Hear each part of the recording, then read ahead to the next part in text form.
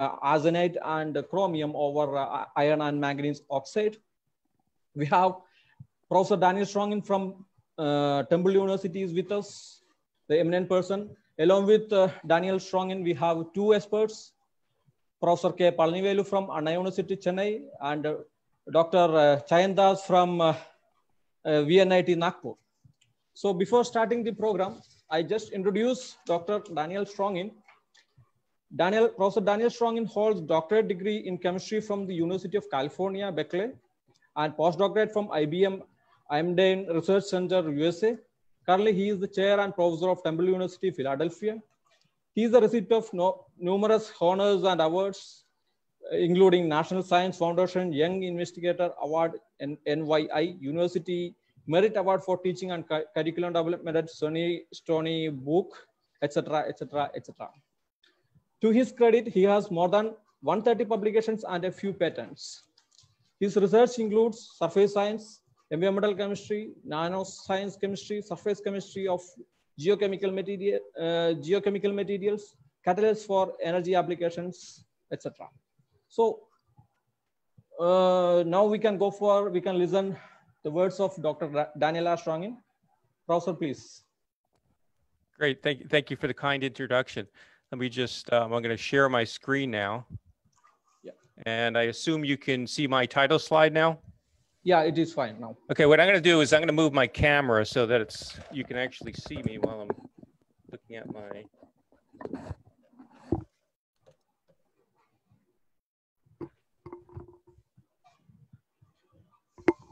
Okay, great. Well, it's a pleasure to be invited. It's a pleasure to be invited to give this talk. And what I want to do is kind of give you an overview of some work that's been done in our group and in other groups, looking at the photochemistry of arsenite and chromate on iron oxides and manganese oxides, and also show you some interesting reactions that can happen in the dark, or of course, the absence of light, that really kind of defines the special characteristics of small band gap semiconductors, such as iron oxides and manganese oxides. So we're going to look at this chromium-6 or chromate. And let me just see if I can get a pointer here so that I can,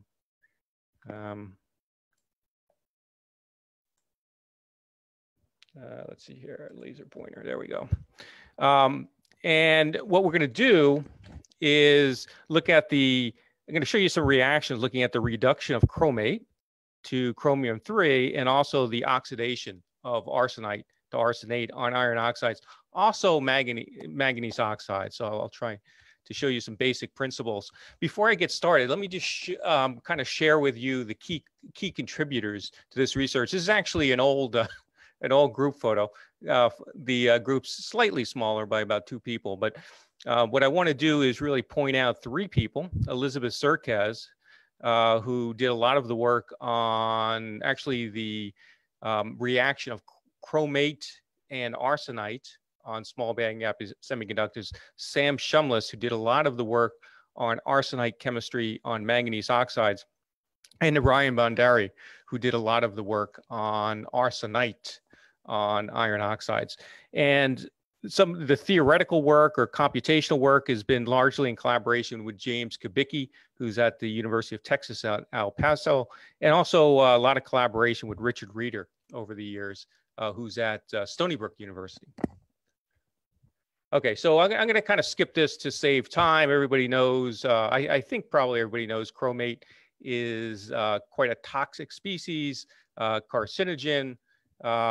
It would be nice if you could remove chromate from certain Superfund sites, for example, in the United States at least. And typically that chemistry involves the reduction of chromium-6+ to chromium-3+, which is much more benign. And arsenite. And I'm going to, I think there's a lot of work that you've done on arsenic chemistry, and in both its primary oxidation states, arsenic 3+ and arsenic 5+, it's toxic to biological systems. So let me just show this as kind of a, a very kind of general review. So the 2 reactions that I'll kind of be talking about on these small band gap semiconductors is chromate and the reduction of chromate, or chromium 6+ to chromium 3+. That's going to be one important reaction that we look at, and also the oxidation of arsenic 3+ to arsenic 5+. So those are kind of the key reactions that we'll be looking at in this talk. Again, you know, the two important oxidation states are chromium 6+ and chromium 3+, and arsenic 5+ and arsenic 3+. Okay, let me just skip over that. So what I want to do first is talk about the photochemistry of arsenite on iron oxides, actually iron oxyhydroxides. And the materials I'll be looking at, I'll show you this in a coming slide, is two phases of iron oxyhydroxide, one being ferrihydrite, which is a kind of an intrinsically nano dimension material, typically coming in, you know, typically no larger than 8 or 9 nanometers diameter. And then what we're going to look at is compare that to goethite, which is one of the more prevalent iron oxyhydroxides in nature. And I'm going to kind of show you how when we kind of when these materials absorb light, they're small band gap semiconductors, they can absorb that energy of the photon and do some interesting chemistry with both arsenite and even chromate. Now, there's been some work prior to when we got into this, you know, early work in the early 2000s, I should say, looking at the photochemical reaction of arsenite or the conversion of arsenite to arsenate. And I'm kind of just showing you, you know, what, you know, the chemistry, or it has been known that you can convert arsenite to arsenate on iron-bearing materials in the presence of light. Okay, and then in the dark, however, there's very little redox chemistry. So you can absorb arsenite and arsenate on iron oxyhydroxides. You'll get absorption. For example, these species adsorb to the iron oxyhydroxide surface, but don't necessarily undergo redox chemistry. When we shine light, however, you can induce redox chemistry and change the oxidation states of the arsenic. So that's really going to be important in the work that I kind of review. Now, let me just say at the beginning, these are really two key take-home messages.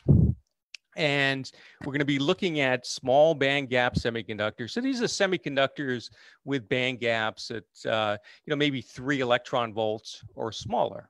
Okay, so they can absorb visible light and ultraviolet light, and you can get excitation of an electron from the valence band to the conduction band, producing an oxidative hole in the valence band and a reducing electron in the conduction band. And you can drive a lot of interesting chemistry by doing that. Also, a second take-home point is, now this is in the dark. So this is really, you know, you need light excitation to drive this kind of chemistry in the dark. However, what we found in our lab is that the small band gap semiconductor can actually act as a wire, essentially, connecting electrically the donor, a donor molecule ready to give up an electron, to an acceptor molecule, one ready to accept an electron. And essentially the surface provides a pathway by which this electron can flow from the donor to the acceptor. The case we'll be looking at, the donor will be arsenite or arsenic 3+, and the acceptor will be chromium 6+. If you do this in a homogeneous solution, not much happens, but if you absorb these materials on a small band gap semiconductor, you can actually drive the redox chemistry or the electron transfer reaction. So these are really two key points that I want to kind of keep coming back to in this talk. And this is just to show what I've mentioned. This is the photo excitation of the band gap. So you have a valence band here, a conduction band. You can absorb a photon. There's an electron promotion to the conduction band, leaving an oxidative hole.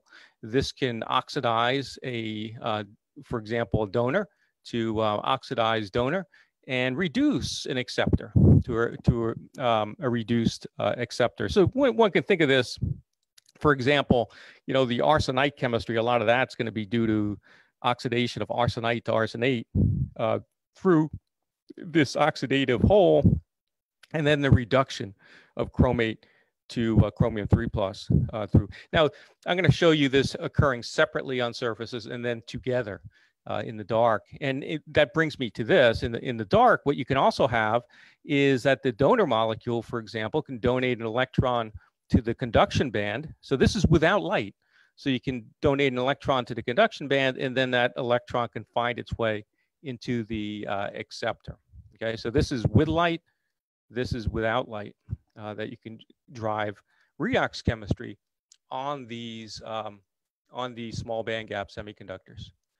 Okay, and the two materials I'm going to use, we've looked at a lot of other phases of iron oxide. We've had a long-standing kind of interest in ferrihydride. There's actually a science article looking at the structure of this material, and it's an intrinsically nano-dimension material. So how you make this material is actually, if you can just put ferric chloride in solution at low pH, it's soluble, and then you raise the pH, for example, and what you see is a precipitate, and a lot of that is this ferrihydride phase. And it's, look at it with a transmission electron microscopy, very small particles. So these are, typically less than 10 nanometers diameter, a lot of surface area. So you can pack a lot of surface area into little mass. Very interesting material.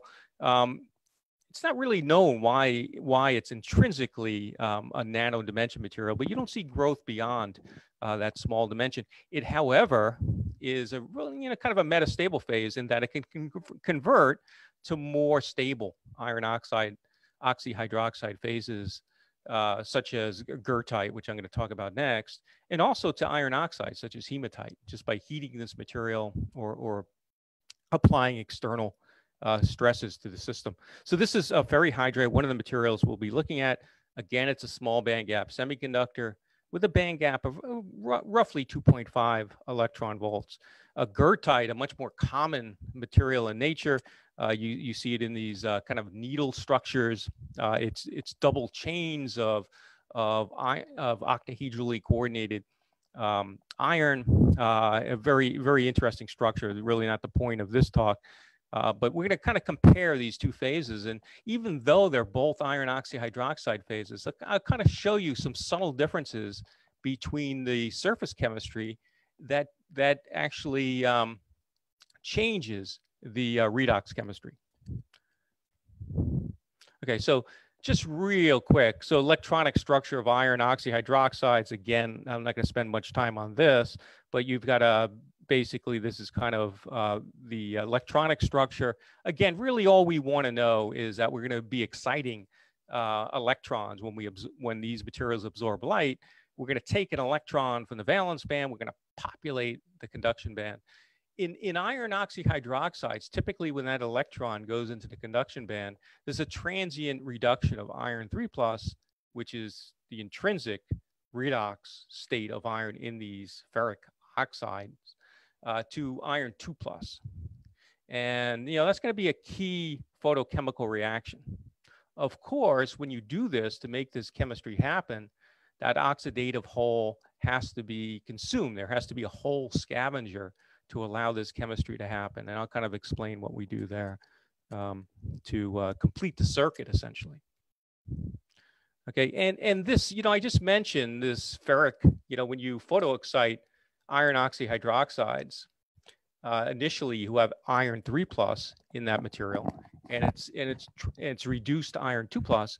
And iron 2 plus is actually soluble under a lot of solution conditions. And this is, what I show here is kind of an old paper, very, very tremendous paper, which kind of talks about the environmental impact of this type of reduction step. So in nature, of course, you have all kinds of potential hole scavengers. Oxalic acid, for example, in the environment can act as a hole scavenger. And when you get this photoexcitation, what you can do is you can basically, you can absorb light. You first start with an iron 3 plus.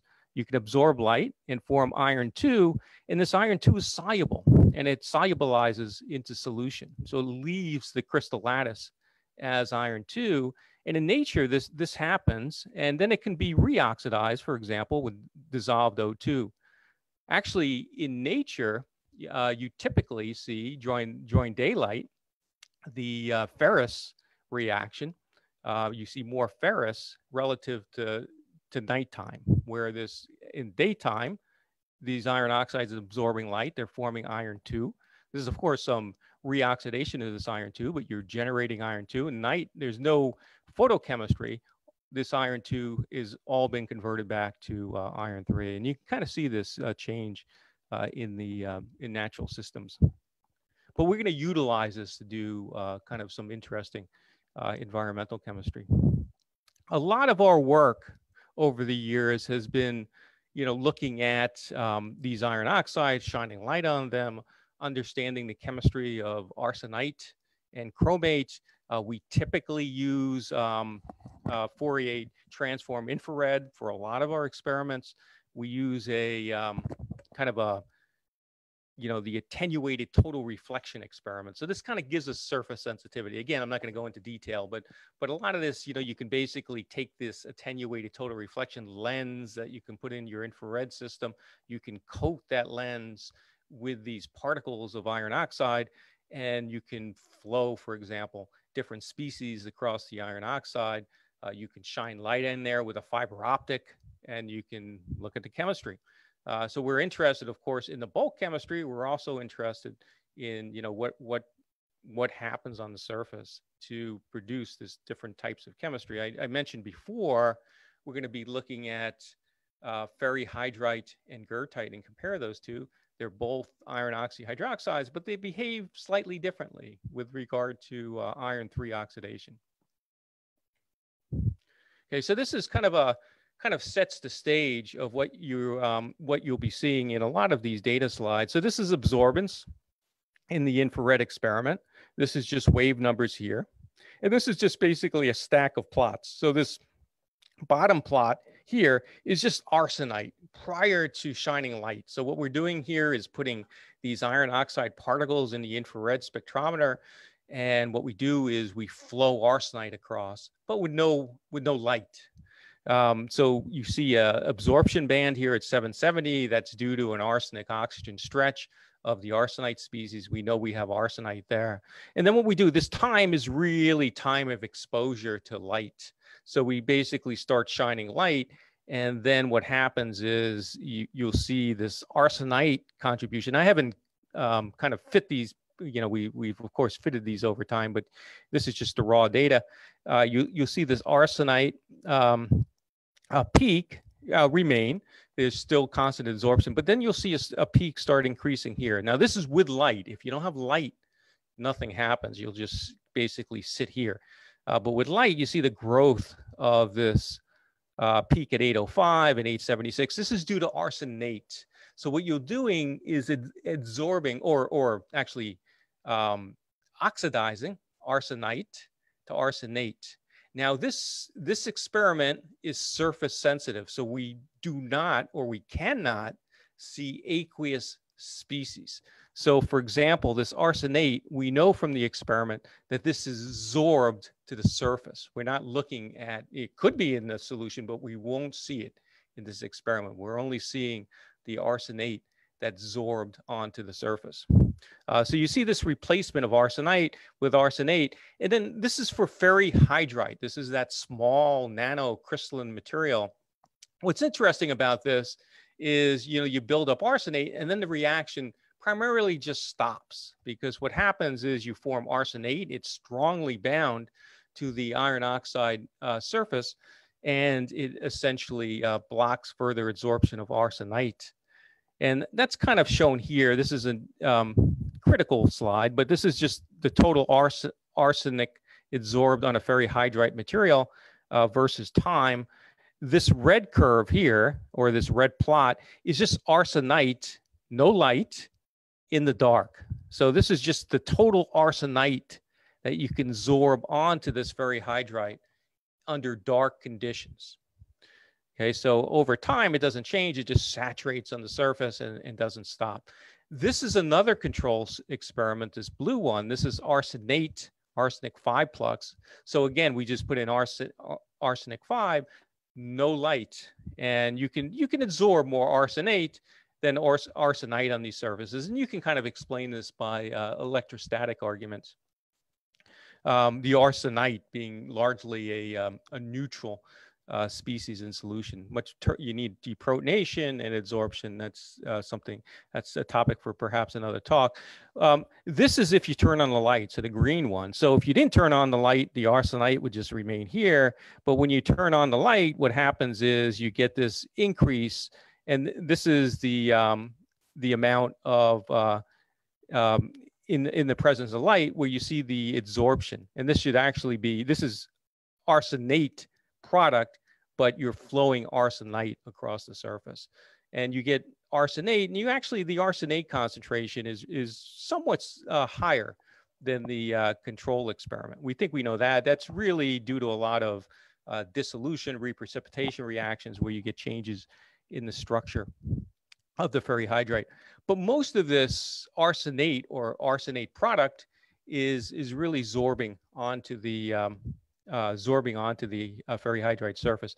And you can go to the, we've done a lot of synchrotron work where you can do X-ray absorption spectroscopy and confirm that arsenite or arsenic 3 has really converted to arsenate. And this is really just showing some X-ray data, just showing before and after where you can convert the arsenite. This is a control arsenite on the surface.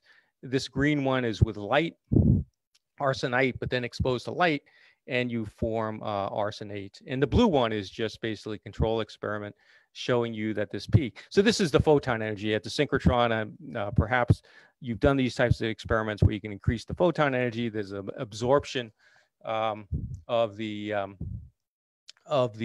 electrons in the core levels to unoccupied levels, and you can distinguish oxidation states. But very similar to what the conclusion we come to from the infrared spectroscopy. Okay, so what's happening in this case, what we think is happening at least, actually, this chemistry is quite complicated, but we think the general idea is that you get this oxidative hole, you can oxidize arsenic 3 to arsenate, and then you can get the reduction of iron 3 to iron 2. This actually leaves the surface. We can see iron 2 going into the solution. Now, what I've left out here is we don't think there's much reactive oxygen species chemistry in solution that results from this type of chemistry. And I'm going to kind of show you in ferrihydrite, we don't think that's happening. On goethite, we think that's happening. And I'm going to show you the surface chemistry that allows it to happen in one case and not the other. So what I think is happening in this case is the arsenite is being largely or primarily oxidized on the iron oxyhydroxide surface to arsenate, and then it just sticks. And in the goethite case, what I'm going to show you is I think a lot of the oxidation of the arsenic 3 occurs in solution in addition to the surface. So in this case, what we think is happening is this arsenite, we shine light on it, it gets converted to arsenic 5, and we see no iron 2 going into solution, or it's not observed in this case. And then we see this arsenite. Actually, in this case, I apologize. I converted it from another slide. This should be iron 2 does go into solution for the ferrihydrite case. That's going to be a key step. I'll kind of show you that in a moment. So this is the aqueous oxidation, iron 2 production in the presence of light. So here I just showed you arsenite on the surface being oxidized to arsenate. In doing, as that arsenite is being oxidized to arsenate, there's iron 2 or ferrous that goes into solution. And this is just showing, over time as arsenite is being oxidized to arsenate, there's a increase in the iron 2. But there's no aqueous, actually, arsenic 3 product, and oxidation just occurs on the surface. It all gets oxidized on the surface to arsenate, and you see iron 2 going into the solution. And if there's oxygen present, of course, this iron 2 will be oxidized to iron oxyhydroxides. If there's no oxygen around, anoxic conditions, that iron 2 will survive for quite a while. Okay, so this is what I'm doing here, and I'm going to show you the difference in the chemistry. So what I want to do is ferrihydride. Again, what I've tried to show you is that we can shine light on this material. It oxidizes arsenite to arsenate. And then in doing so, iron 2 goes into solution, but we think most of the iron 3 oxidation occurs on the surface. And if we compare, so this is goethite. All of a sudden, I'm shoving goethite into a slide. I'm going to show you some chemistry on there, but this is the iron 2 to arsenic 5 ratio. So this is the product that you form by oxidizing iron 3, and this is also product, right? This is the reduction product of iron 3 to iron 2 that goes into solution. And under anoxic conditions, so there's no oxygen in solution, so the iron 2 that comes off the surface remains as iron 2. We can determine the amount of iron 2. We can compare it to the amount of arsenic 5 that we see on the surface, and you get approximately a 2-to-1 ratio of iron 2 to iron 5, which kind of agrees with the stoichiometry. In the goethite case, however, you see much less iron 2 coming off the surface into solution, and that's going to be important in explaining the different types of chemistry for arsenite oxidation on ferrihydrite and goethite. So this is the rate of arsenic 5 production, and notice that the goethite rate is higher by almost, well, an order of magnitude than the ferrihydrite. So goethite is a much more efficient agent to oxidize arsenite to arsenate, again, in the presence of light. If you don't have any light around, and I should add, in a lot of these experiments, as the whole scavenger, we use tartrate, right? Because when we get this photo, well, in the, okay, yeah, let me save that for later. But in this case, in these cases, the whole scavenger, of course, is the arsenite being oxidized to arsenate. Okay, and this is the goethite, much higher.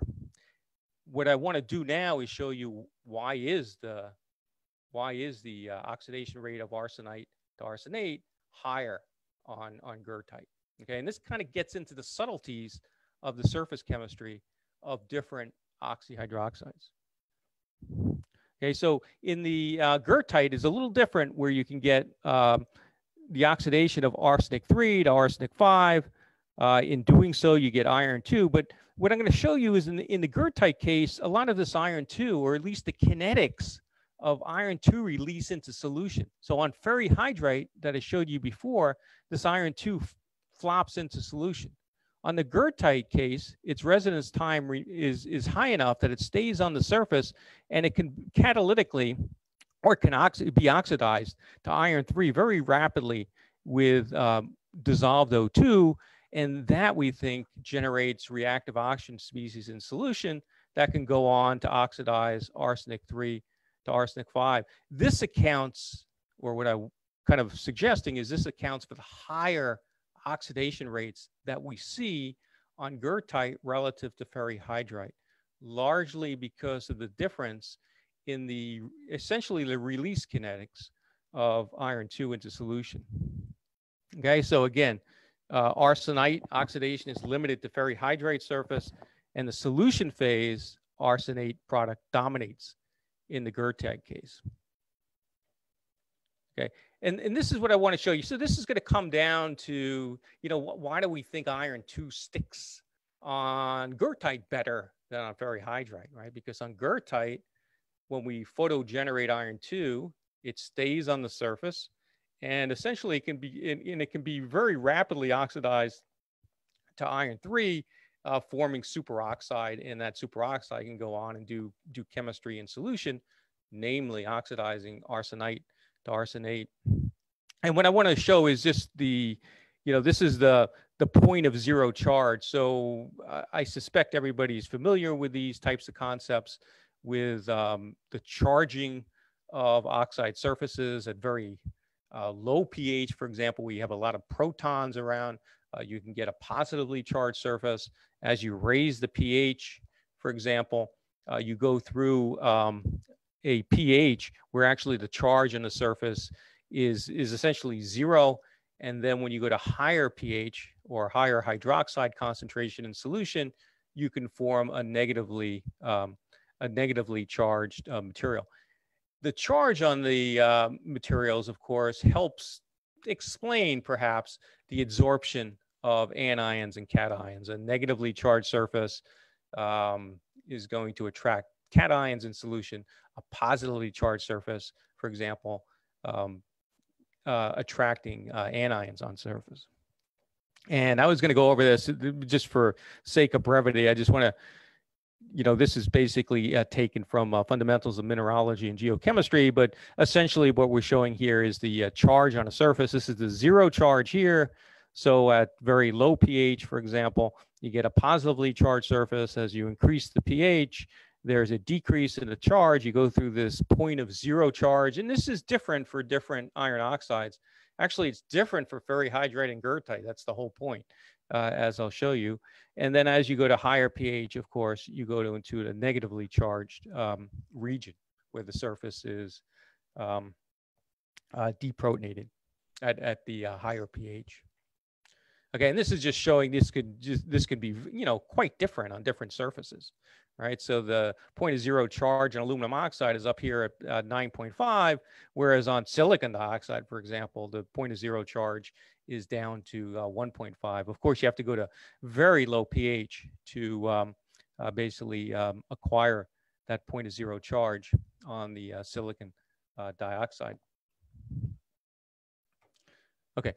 What I want to do is kind of use this simple argument to essentially look at how the goethite and ferrihydrite are different, for example. So if you take a look at, if you just take iron 2 in solution. So in this experiment, all we've done is we've taken goethite and ferrihydrite, these two materials we've been looking at, and we put iron 2 into solution. And then we look at essentially the amount of iron 2 that sticks to the surface as a function of pH. And if you do this experiment, you find out that the amount of iron 2 sorbed on goethite, if you look at this, and again, we're doing our chemistry, I forgot to mention, but we're about 5.5 our pH in most of our experiments.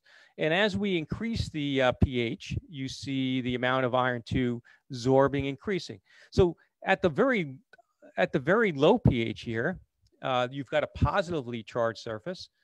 There's not much iron 2 plus adsorption on the surface. But then as you start to go to higher pHs, you start to see iron 2 being sorbed. Notice here that the amount of iron 2 that's basically being sorbed on goethite is, you can see that it's basically increasing here at 5.5, where it takes much higher pH to get the iron 2 to start sorbing onto the ferrihydrite. And this is due to the difference in the point of 0 charge. I mean, if you look ferrihydrite, it's got a higher point of 0 charge than the goethite. So at the pHs we're looking at, the propensity of iron 2 to stick to the surface is higher on the goethite than the ferrihydrite. We think that essentially is the reason for the difference in chemistry of the arsenite oxidation. Why we think that is, so what we think then is this iron 2, so this is like an iron oxyhydroxide surface. We have iron 2 interacting with it. You can you can essentially get very rapid charge transfer in iron oxyhydroxides to form this complex. And then you can either get iron desorption, let's say it's just kind of KFE, the rate constant, to desorb iron 2 into solution. And that's what, on these different iron oxides, that step is competing against iron 2 sticking to the surface and being oxidized by dissolved O2 to make reactive oxygen species. And this is really the difference between goethite and ferrihydrite. In this case, for example, this would be the goethite case, where iron 2 sticks to the surface. It's and when iron 2 is on the surface of the iron oxyhydroxide, its oxidation rate to iron 3 is much more rapid than if iron 2 is in solution, being homogeneously oxidized. So it's a surface catalyzed reaction of iron 2 being rapidly converted to iron 3. In doing so, it's reducing the O2 to the superoxide material. And you could see that here. This is just basically looking at the heterogeneous oxidation. So this is iron 2 with molecular O2, and this is the homogeneous reaction. The iron 2 is relatively high. This is at a pH of around 5.5. This is iron 2 being, the decrease is iron 2 being converted into iron 3. But notice the important point here is this iron 2 is more rapidly converted to iron 3 when there's goethite in solution. So what happens here is iron 2 sorbs onto the goethite, and it's rapidly oxidized by dissolved O2 to iron 3, and you see a decrease in the iron 2. You see this happen on ferrihydrite, but to a lesser extent than the goethite. And under the conditions we're using here, the homogeneous reaction is quite slow. As the pH goes down, the kinetics of iron 2 to iron 3 oxidation by dissolved O2 decreases quite rapidly. And this is just looking at the rate constant. So the goethite case, much higher rate constant for the catalyzed oxidation of iron 2 to iron 3. Again, why that's important is that electron is going to reduce dissolved O2 to the superoxide material. And that's kind of shown here where we get this. We get a very rapid heterogeneous oxidation on the goethite to form this superoxide.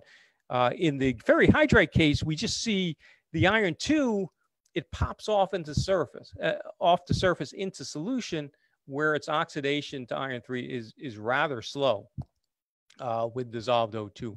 That's really the difference between these two surfaces. This is kind of a complicated plot. Really just, keying in on this part where the difference between these iron oxyhydroxides is really just due to this desorption step, right? So this would be the goethite case where you form arsenate on the surface in the presence of light. You have this iron 2, and then on goethite, this iron 2 basically gets very rapidly oxidized to iron 3 in the presence of in the presence of dissolved O2 and that goes on to form reactive oxygen species and then can oxidize arsenite in solution to arsenate. And that's really why the oxidation rates of arsenite to arsenate are much higher on the goethite surface. On the ferrihydrite surface, what we get is this iron 2 pops into solution where it really doesn't drive much oxidation chemistry. Its oxidation rate with O2, dissolved O2, is very slow. And we get arsenate, but it basically just covers the surface. And that's, and its oxidation rate is much lower in that case, right? Because the oxidation here, this is just showing that this K2 oxo is much lower when O2 is in solution. When the iron 2 is on the surface, it's very rapid. Okay, so that's kind of shown here, right? For ferrihydrite, arsenic, surface product, the desorption of iron 2 is much faster than the oxidation of that iron 2 on the surface. Not much chemistry or not much oxidation of arsenite in solution. In the goethite case, the iron 2 stays on the surface. It gets rapidly oxidized to iron 3 and can drive solution phase chemistry. Okay. Just for, I'll go over this rather quickly just for the sake of time. But so the iron oxide, so there are subtle differences. Again, the chemistry changes, right? So on ferrihydrite, on that small nano dimension material, most of the oxidation of arsenite occurs due to the oxidation on oxidative holes in the valence band. Okay. And in goethite, a lot of the arsenite oxidation occurs in solution due to the reaction of reactive oxygen species. what I want to do is kind of switch gears just slightly. I'm just going to give you another case of a metal oxide doing some interesting photochemistry. But, you know, the complexity is actually more significant here because on manganese oxides, the ones we look at, they contain manganese 4, which is really a pretty good oxidizing agent by itself. So when manganese 4 interacts with arsenite, you can get an oxidation of arsenite to arsenate. This is in the dark. This is no light at all. And what can happen is this manganese dioxide, we look largely at bernacite, which is nominally MnO2, but it's a layered material. And when it interacts with arsenic 3, you form arsenic 5. And this is, again, in the dark. You don't necessarily need light. You can enhance this rate by shining light on it. And again, we think this is due to oxidative hole chemistry. This is kind of just showing different phases of bernacite. You know, it's octahedrally coordinated manganese. You form these sheet structures. They're two-dimensional sheets that basically stack on top of each other. Again, the structure of these manganese oxides can get quite complex. Again, this is just showing it's a small band gap semiconductor, these manganese oxides, small band gap typically thought to be slightly lower than the iron oxyhydroxides. Now, there have been experiments where you can see, you know, in the iron oxide case I showed, when we irradiate that material, you can get the reduction of iron 3 to iron 2. In a similar way, in a sense, you can do the same thing on bernacite, where you can get, you know, if you shine light, these are shine light on a bernacite material, we have manganese 4 plus, this can be reduced to manganese 3. And again, this would be only stable in the presence of a oxidative hole, but a scavenger. But you can see this transient reduction of manganese 4 to manganese 3, similar to what you see in the iron oxides, where you get a reduction of iron 3 to iron 2. So just to kind of show that these two materials, you know, kind of analogous in that sense. Now, this is the oxidation of arsenite by sodium bernacite. Now, the darkened symbols are the dark reaction, so no light. So this is arsenate concentration in solution, right? So we're oxidizing arsenite and then looking at arsenate in solution.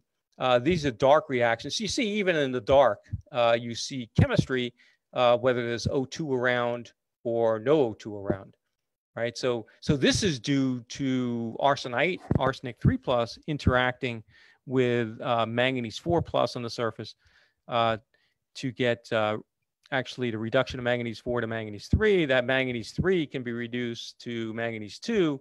In doing so, you can form arsenate from arsenite. That manganese 2 that you form is actually soluble. You can see that come out into solution through the interaction with the arsenate. And you can do this, you know, this is arsenate concentration versus time. This is in the dark. And then what we do is just shine light on it. So these are kind of these arrows are kind of showing where we see light impinging on the surface. And you see a slight increase in the rate of arsenate formation when you shine light on these surfaces. And we again think that this is, you know, there's a big background reaction here, right? Because the dark reaction is very rapid. In the iron oxides, there was no dark reaction between arsenite and the iron oxides. Here there is, because you have that manganese 4 being reduced to ultimately the manganese 2. And if you shine light, you can see an increase in the oxidation rate. This is just showing, you know, again, X-ray absorption spectroscopy. That's not critical.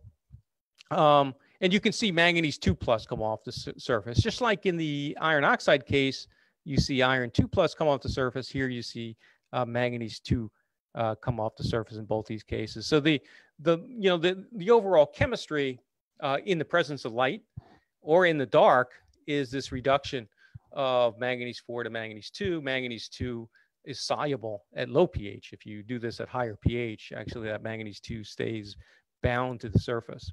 But here we do it at low enough pH where the manganese 2 comes off into the surface.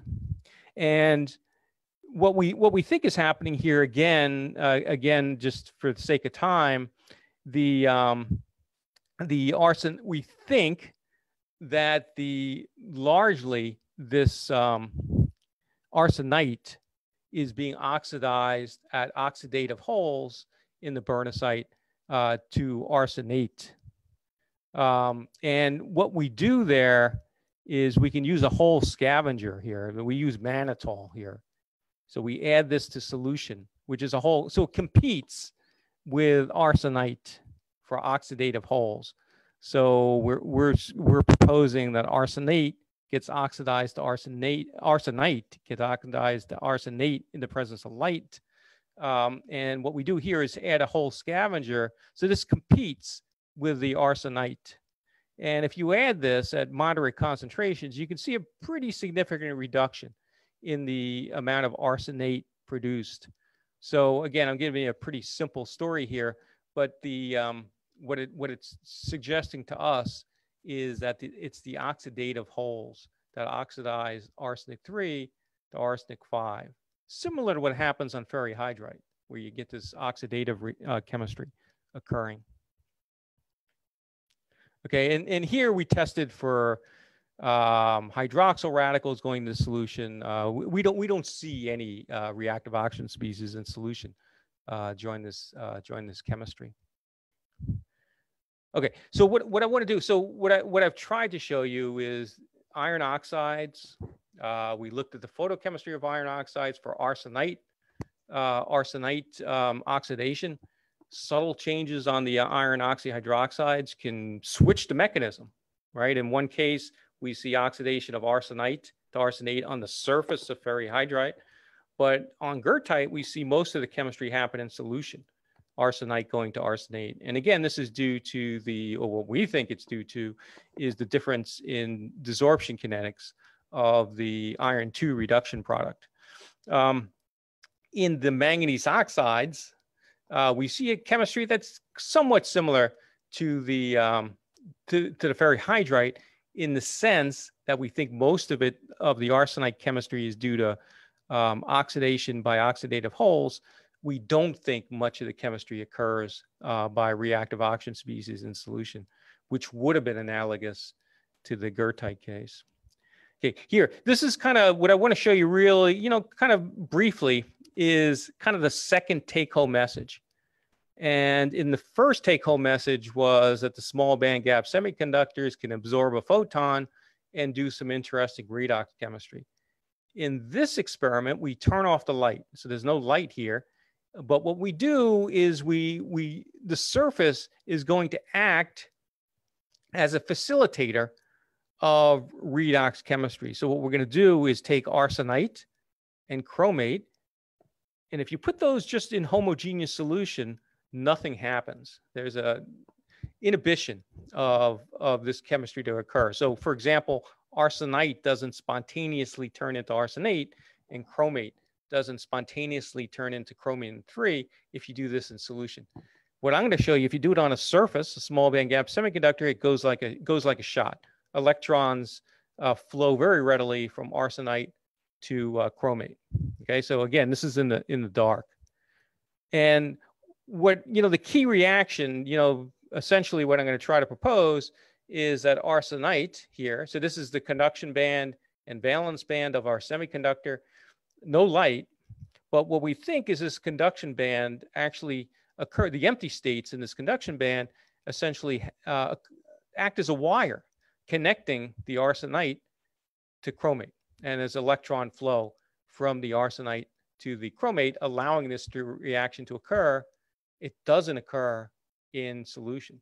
So this is kind of a, a little bit of a different paradigm where you can basically couple the two, couple the donor and the acceptor through the surface. Okay, and again, this is, there are actually a lot of sites that contain, why we got into this, there are a lot of sites that contain both chromate and arsenite, but not that critical. So this is just showing what happens in in homogeneous solution. So just add chromate, what we've done is in our lab, you just add chromate and arsenite in solution. And this is what, this is the chromate concentration. Black is 0. So this is in the dark. This is the concentration of chromate in solution. And then you can add arsenite, wait 12 hours, and you see about the same amount of chromate. Nothing happens. And the same thing with the arsenite. So there's no redox chemistry if you do this in homogeneous solution. Okay, and people have looked at this or proposed mechanisms. This gets pretty complicated. The amount of, you can get disproportionation of chromate, comproportionation reactions. Ultimately, you've got to take this chromate reacted with arsenite and somehow get down to chromium-3 and arsenic-5. And clearly, a lot of these steps are kinetically hindered in solution. But, our question was, by co-localizing the adsorbate on a surface, can you basically couple these two potentials together of chromate and reduction potential of chromate and arsenite? And again, we do this with infrared spectroscopy to study this reaction. Okay, we can study. Okay, so this is what you see. So again, we do an attenuated total reflection experiment where we flow both chromate and arsenite across the surface, and you see a rapid decrease of chromium and then a rapid increase of arsenate. This is flowing it across a ferrihydride surface. So you can see this isopestic point here where you actually see the conversion of chromium-6 to arsenic-5. You don't see any of this chemistry happen if you don't do it on a ferrihydride surface, right? So somehow this surface is facilitating electron transfer between the chromate and arsenate. And again, I'm just going to skip that. That's just looking at this as a function of pH. Not that critical. Again, this just shows this reaction occurs much better at low pH than high pH. At high pH, the ferrihydride surface is negatively charged.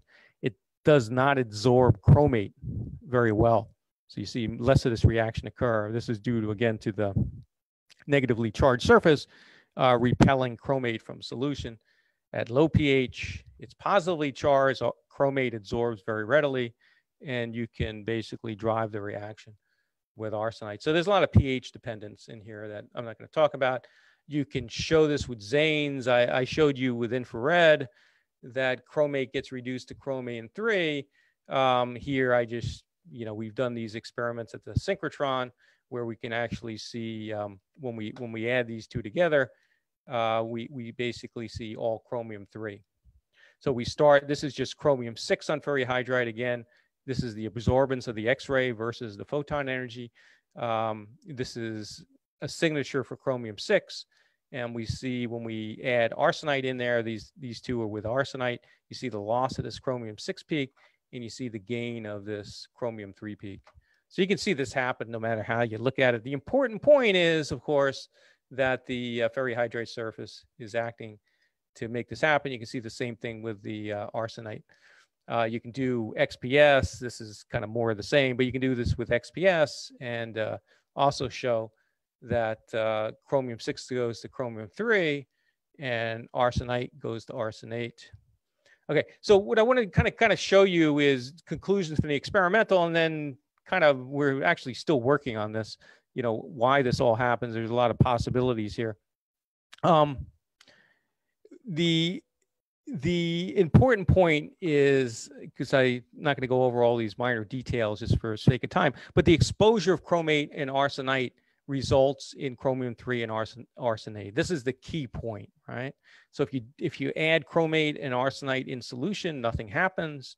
You add ferrihydrite, which is FH, you see a rapid conversion of chromium-6 to chromium-3 and arsenic-3 to arsenic-5.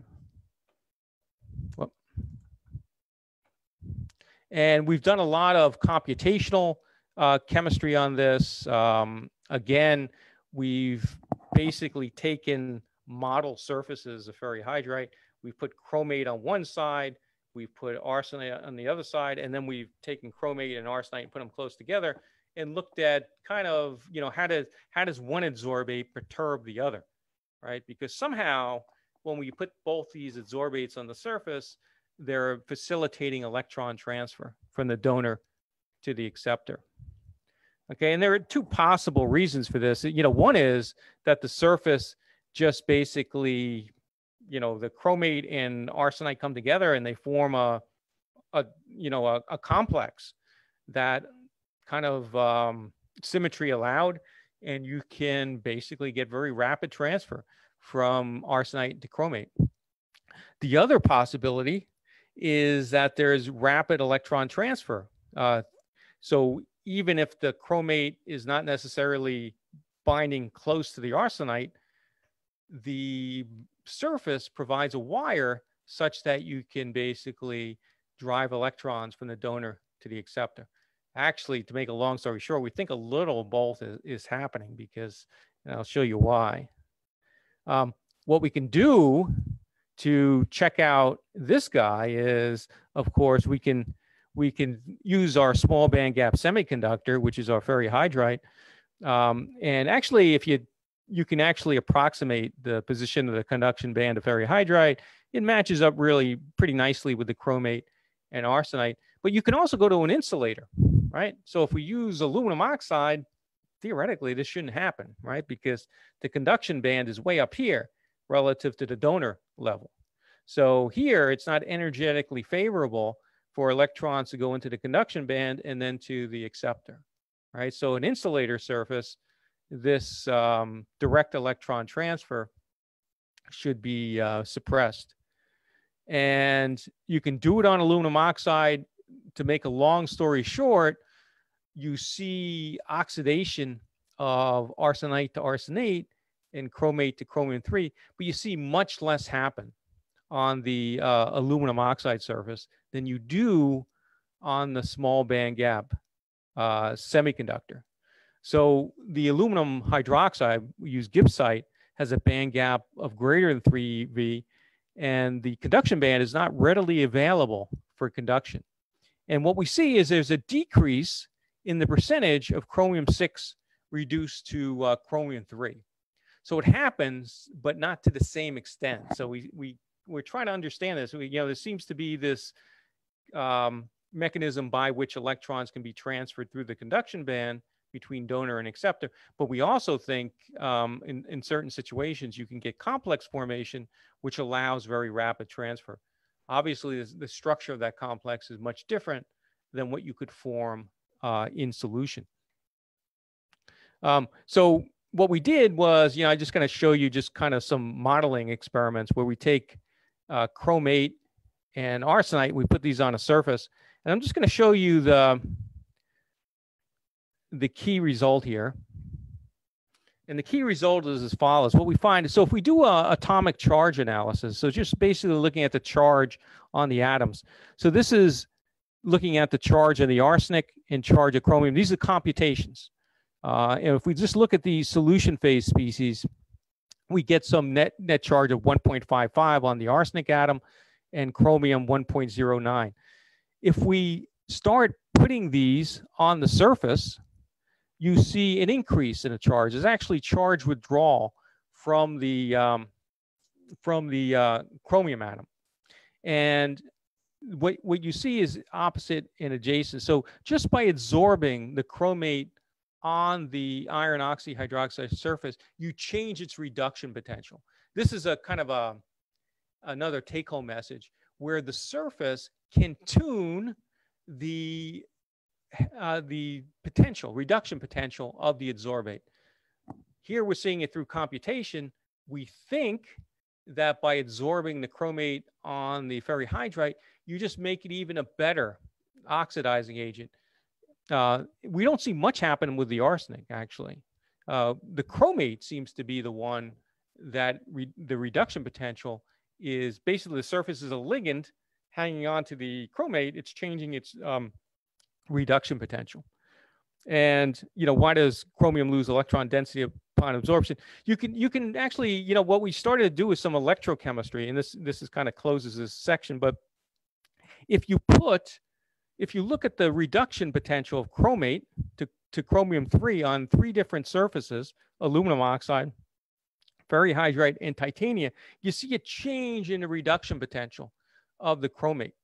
So this is clearly, you're changing the electronic structure of the chromate when you bind it to these metal oxide surfaces. You change its ability as an oxidizing agent, essentially, by sticking it on different surfaces. So this is kind of a, something which I think is a key concept that needs to be understood. So this is something that actually we've left it for a little bit. We're trying to get back to it to really understand this phenomenon, because we think this has a lot to do with it. So there are two mechanisms that we think is happening. One is electron transfer through the conduction band, but convoluted or layered on top of that is that we've changed the reduction potential of the chromate from what it was in solution to something different when it's on a surface. Okay, so we think that has a lot to do with it. If you analyze these, it's a much better oxidizing agent on titania than it is on aluminum oxide. Okay, so we still need to look at this, but again, we see this is needed to see if this redistribution of charge is also observed.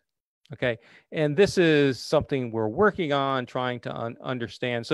So in summary, so we've got really, in a sense, three take-home messages. These first two are really due to the arsenite oxidation to arsenate. Again, this is due to the oxidation of arsenite on the oxidizing holes of the photoexcited semiconductor. And you can also use these small band gap semiconductors as basically an electron conduit for electrons to flow from a donor to an acceptor. And then finally, you can change the reduction potential of the chromate or an adsorbate by adsorbing on the surface. That's something we need to look at a little more carefully. We think it's an important principle that needs to be understood. Okay, and that's pretty much what I have to give to you. I'd be happy to answer any questions if there might be some. Thank you, Professor Daniel Strongin, for this wonderful talk. So next we can go for a panel discussions. Professor Palnivelu, please raise your questions. Thank you, Dr. Nitish, for the opportunity. It was a wonderful talk. Very difficult to explain. The conventional electrochemical potential easy to explain, but especially with the light and similarly the microorganism. Wait, Parliament sir, please wait. Yeah, please. Professor Daniel, can you stop sharing your slides so that we can have a good discussion? Yeah, thank you. Sorry about that. It's okay. Thank you. Got to get used to Zoom technology. Yeah. Okay. It was a wonderful talk, Professor. Congratulations. Great, thanks. It's really difficult to explain the potential reduction, oxidation, etc. in presence of light as well as microorganism. Conventional electrochemical potential based easy, but you explained the semiconductor photocatalysis reduction of two important toxic species, arsenic and chromium, very nicely. Yeah, we think that's, it's these small band gap semiconductors do a lot of, yes. The thing with actually obviously it's been well known oxidative holes on semiconductors, and what I think is sort of new is this potentially a new paradigm where it's basically acting as a electrical connection between the donor and the acceptor.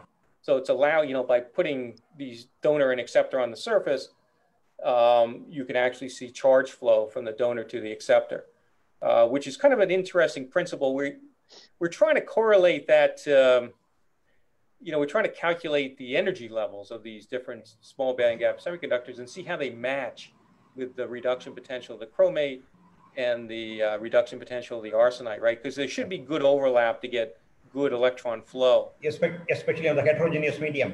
Homogeneous medium, it was not taking place. Heterogeneous, you mentioned it is happening only in heterogeneous medium. Yeah, actually the conduction band of the semiconductor, that you want to kind of, higher should be the donor, and then lower than the conduction band should be the acceptor, right? So the conduction band's got to be straddled by the reduction potential of the chromate and the arsenite. Aluminum oxide, that doesn't happen, and these other ones it does. Yeah. These two elements are really a problem in India. One state, West Bengal, and India is contaminated, groundwater is contaminated with the arsenic. Other part of India, we have a lot of tanneries and electroplating industry where chrome plating is one of the things. We have a lot of issues here in India. I hope yeah, you know, not only in India, but here in the States. Yeah.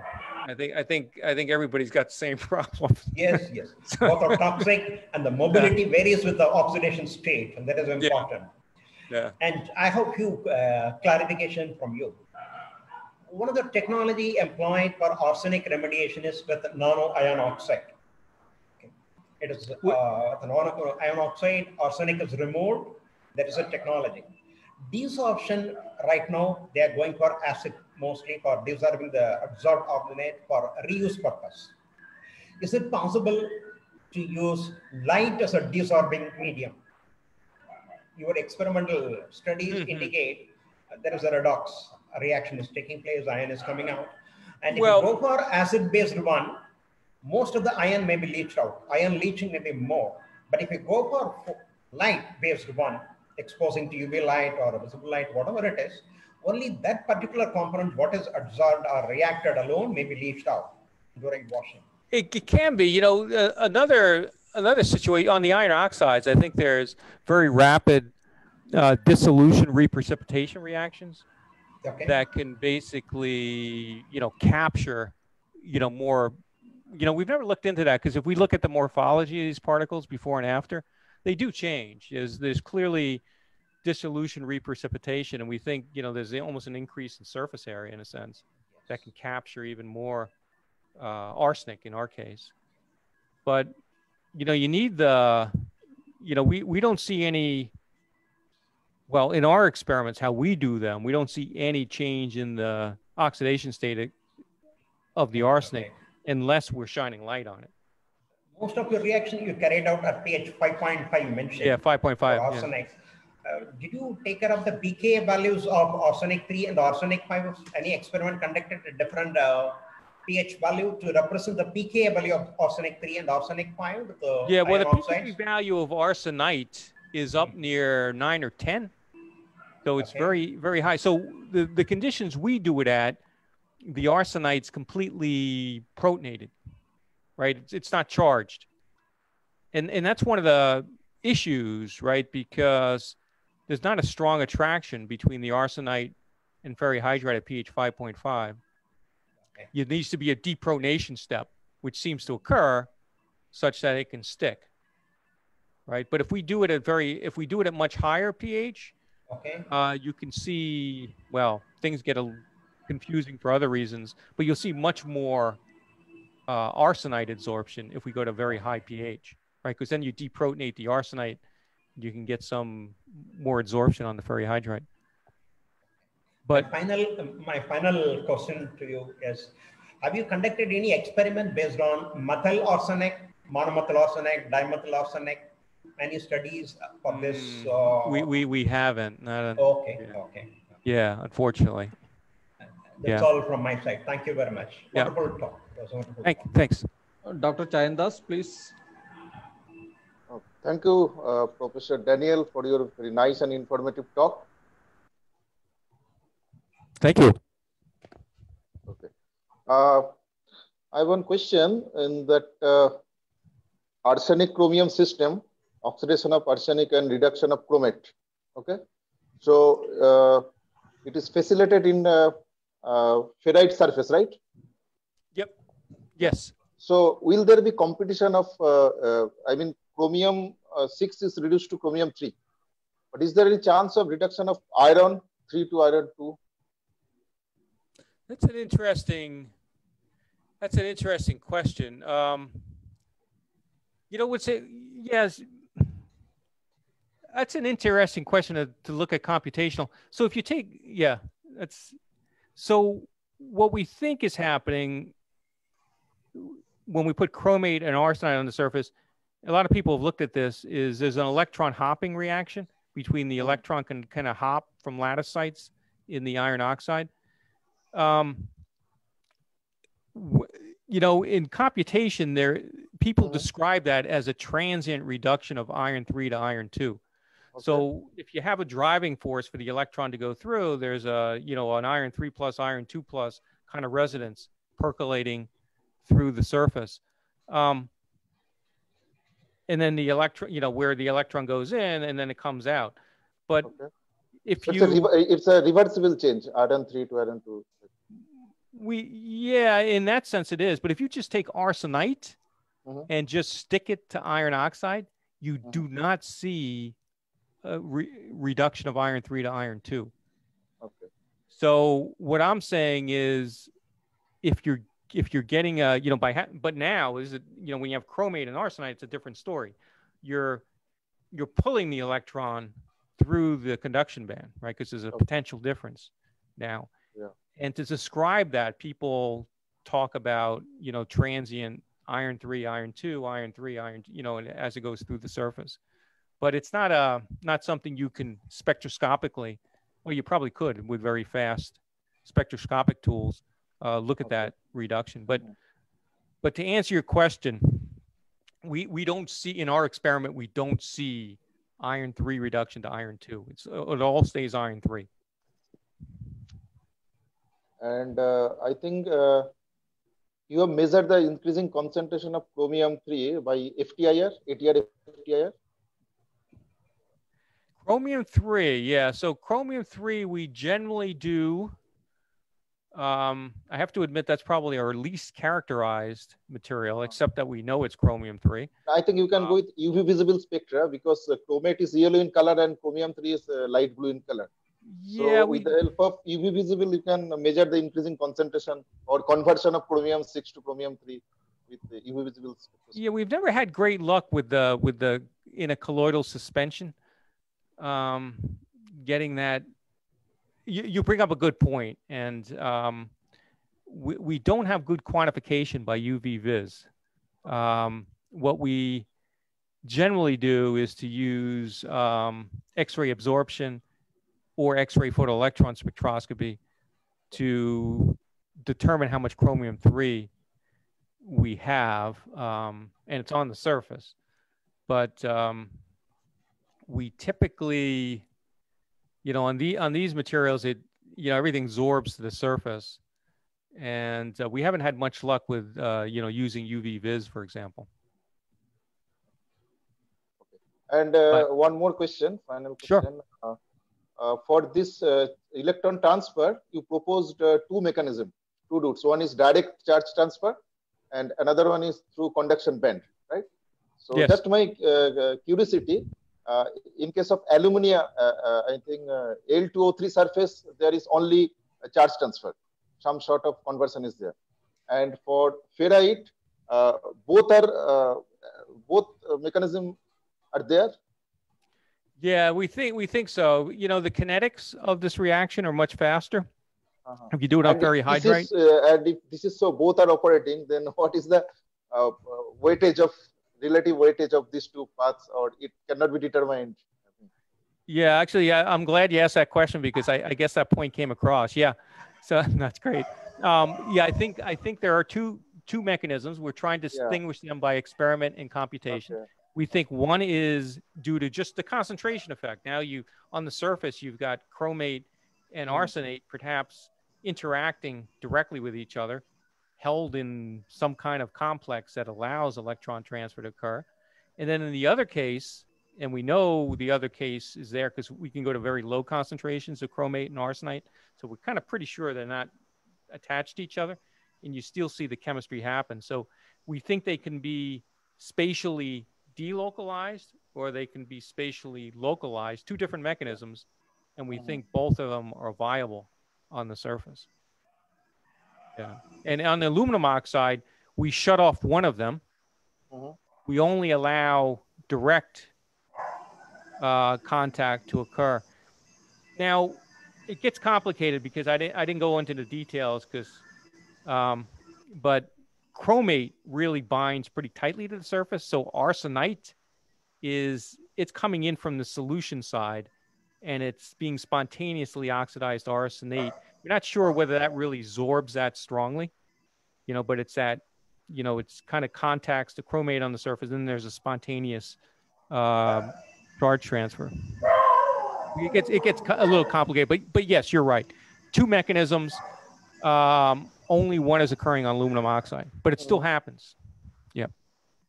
And one more point, you have shown one very interesting point that redox potential of chromate system is changing with changing surface, titania, alumina, ferrites. So is it a generalized fact? It is true for all other systems also? Well, it's a generalized fact in homogeneous inorganic chemistry. Where you can different in case of heterogeneous system. So they depends on the surface chemistry. They may change. It depends on the surface chemistry. So depends on the binding and the charge flow from the metal atom in the adsorbate to the surface, right? So the surface could be pushing electron density onto the adsorbate, or it could be taking it away from that metal atom. Just like, attaching different ligands in homogeneous solution to metal is the same concept. A little more complicated, however, the calculation on the surface. But we think it's very similar. And if we look at if we do just a little bit of electrochemistry and look at the reduction potential of chromium-6 to chromium-3, it changes depending on whether the aluminum oxide, or whether the chromate is on titania, aluminum oxide, or ferrihydrite. So it's definitely changing. And people have known this. You can look in the literature, and they don't use it to explain phenomenon like this, but you look at different papers and chromate reduction, and it varies depending on what surface you have it on. Yeah. And it makes a little, makes a lot of chemical sense too. It's just that in our case, we think it's, it could be one of the drivers of electron transfer, because you change the oxidation potential, the driving force for electron transfer. Okay, thank you very much, Professor. Sure, and I'm glad everybody stuck around. Thank you. It's late. It's late near you, right? It's not late. Sorry. Okay, Professor Daniel, I have one question. Sure. So, in iron oxides, that means in ferrihydrite or goethite, after the sorption of arsenate 5+, that means arsenic 5+, there are some papers, it is reported that this arsenate is again reduced to arsenite 3+. Did you observe such type of conversion, at least in the absence of light? In the absence of light,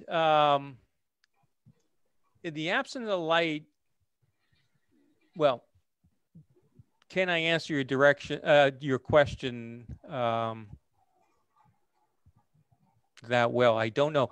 What I can do is give you two experimental observations. One is, if on the ferrihydrite surface, we can see the complete removal of arsenite from solution and it ending up as arsenate on the surface. So in that case, we can see complete removal. If we tune it, if we put in excess arsenite in that case, we still see arsenite in solution, but I couldn't tell you whether some of it came from arsenate reduction. So I don't know in that case. However, arsenate's really tightly bound to these iron oxides of ferrihydrite, and it doesn't come back off. In the goethite case, I don't think I can answer. That's a really good question. I don't think I can answer it. All I can say in the goethite, where a lot of the oxidation of arsenite to arsenate occurs in solution, I'm not sure I would ever know whether some of that arsenate could be converted back to arsenite. The thermodynamics I don't see happening, but I can't. Yeah, I don't have an experimental observation to really directly address that question. All right. Okay. So one more question. Among all the oxides or oxyhydroxides of iron, magnetite is the most stable form of iron oxides. Which one? Magnetite, Fe3O4. Yep. So why didn't you test magnetite as a photocatalyst or for these reactions?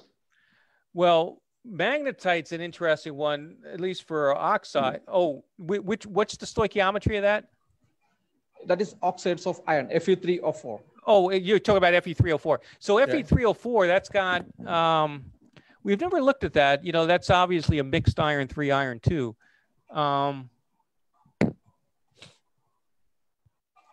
Be an interesting one to look at. I don't, yeah, we haven't looked at it. You know, hematite would be interesting. Right. Too. Yeah, the magnetite one. Yeah, we haven't looked at it. That would be interesting to look at for sure. Okay, we generally, you know, a lot of this work came out of it was a grant to look at iron oxyhydroxides. And so we never really did too many metal oxides like magnetite, hematite. But it would be worthwhile to take a look at some of those. Yeah. Yeah. Okay, thank you. Thank you for this question. So we can wind up the program. I would like to express my gratitude to Professor Daniel for this excellent, interesting topic, exclusively this Redox chemistry of chromate and arsenate over iron and manganese oxides. You covered most of the things, including the basic reactions of photochemistry, the redox reactions, everything. It is interesting. I think my students, all the viewers are watching this program, they may be inspired by your talk. I think they may raise some of the questions. I will share the questions by email. You can answer it. And that yeah, of course. I mean, especially if there's some collaborative with anybody, you know, some collaborations we could strike up. That would be great. You know, experimental collaborations. Yeah. Right. So even in that case, you can have a collaboration with these two experts because you know, Dr. Palanivelli is a wide, versatile man, I can say, because I know him personally, like you. He is having the experience in chemistry, environmental engineering, environmental science, lot of area. Is a wide expert man. So even my PhD was on arsenic. Oh, really? Okay. Well, we should talk by email and see if there's some areas of common interest. Yes. That'd be fun. I did it 30 years before. 30 years before, arsenic spediation was my PhD. Oh, okay. Well, get back into it. Yes, sure, certainly. Thank you. Well, that's a great thing about technology these days, right? Because you can collaborate with anyone around the globe, you know, in a pretty, you know, pretty straightforward way. So that'd be great if there are some common areas of interest that we could work together with. Right.